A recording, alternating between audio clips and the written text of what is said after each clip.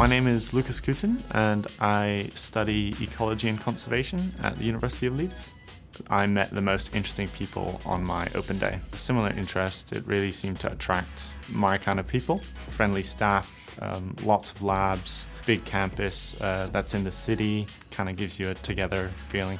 I got the chance to go to Millport, which is just off the coast of Glasgow, research our own topic, collect our own data. Had a lot of fun, I'd say. You know, it's always a different environment and you get introduced to people that you wouldn't have met otherwise. I did my study abroad in Denmark. When I came back to Leeds, I'd say I was much more confident. It's changed me as a person, so now I have just a different level of experience. I'm a member at The Edge. I mainly use that for our swimming pool, kickboxing, ultimate frisbee, football. Every single year I've joined a different society and it's just a whole new wealth of people that I can get to know.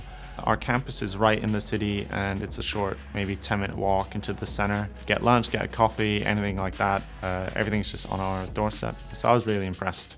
There's a lot of opportunities here, both academically and extracurricularly, and I've really enjoyed my time here, and I've really taken advantage of all the opportunities that have been available.